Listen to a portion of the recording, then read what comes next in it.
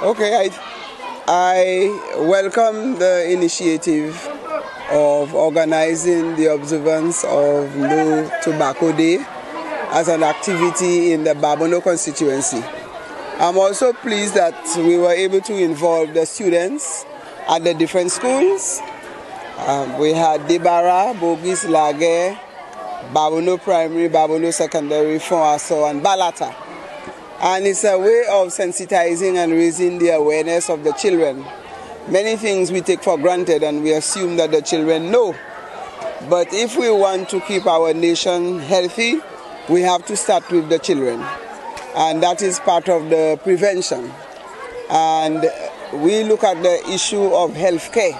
Healthcare is a very expensive exercise. And if we can get our young generation to take care of their health by not engaging in smoking, whether it's tobacco, marijuana, and some who sniff other drugs, it's a way of preserving lives and ensuring that we have a healthy nation. So I need to congratulate NCPADD for taking that initiative and having this activity in the Babono constituency. I welcome that. And I am pleased that I was able to address the students and to encourage them to practice good behavior.